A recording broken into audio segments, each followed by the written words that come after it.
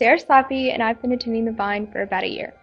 My name is Bud, and I've been going to the Vine for, I think, right at 3 years now, like a little over 3 years. My name is Angela Slappy, and I've been at the Vine for about a year now. Thanks, Tia Pike. I've been here 2 or 3 years. My name's Mark Methvin. Been at the Vine 7 years. My name is Austin Harris, and I've been at the Vine for 7 years and since the church actually started.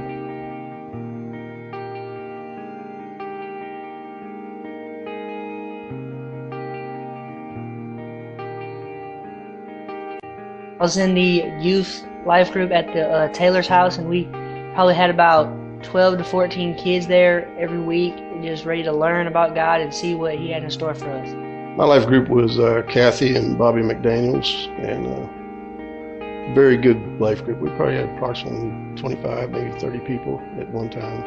Life group was Kathy and Bobby McDaniels group. I'm in the singles group here at the Vine. The young married couples life group, I guess would be the name of it. We meet every Wednesday night, and we have about like 18 to 20 members in our life group. In the youth group, like teen life group.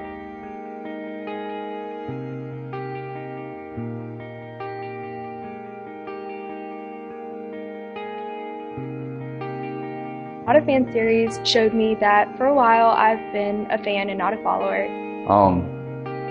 You know, like you kind of were able to look at certain situations in your own life that you have already had, and you know, kind of analyze it to where were you really following Christ during that time, or is that was that a solution that Christ would have done? Before the series, I was truly realized I am a fan. I was a fan, and after the series, I found out that Jesus wants us to know Him more on a deeper level. He wants us to be able to show His love just as much as He loved us. And it truly opened my eyes to what I was doing wrong in my life and what I need to improve on. I think that I thought I was doing things right, following the rules, well, not perfectly, but I thought that's what it was about, following the rules. We had a conversation in the group about a checklist. If you follow the checklist and you're a good Christian and everything's great. And it kind of taught me that that's not it's not what it's about. It's more about the relationship, and then the checklist kind of goes away, and the things you're supposed to do come out of that relationship rather than you working so hard to check things off, I guess. Christ, He gives me a direction, an outlook, a desire, and with the integrity to do what's right. It affected me in a lot of ways. It caused me to do a lot of thinking about the relationships I had with people at my school and friends and stuff like that.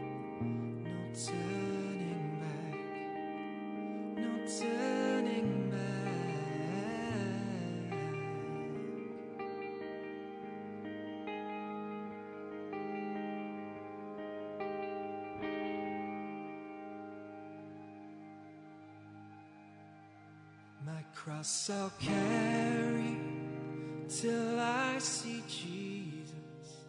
My cross I'll carry till I see Jesus.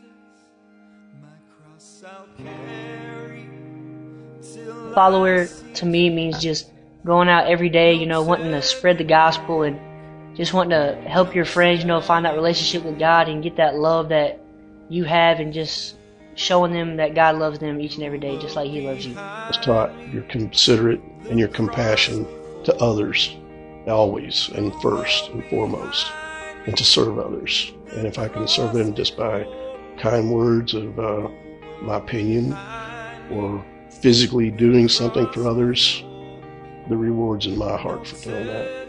In a sense, you don't have to try so hard to be good. You just try to see what He sees and feel what He feels, and the rest just kind of flows out of that. Most like every other churchgoer, I've been to church my whole life, and I've known Jesus as my personal Savior, but it's not just that. He wants us to show others His love and give back to others just as He gave everything for us.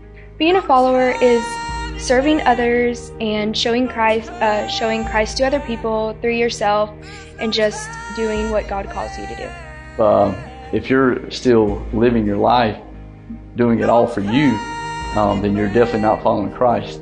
The biggest thing that I was able to take away from it was, if you really look at Christ's life, He was not living for Him. I mean, He was living for God. I mean, all the decisions that He made was the stuff that God wanted Him to do.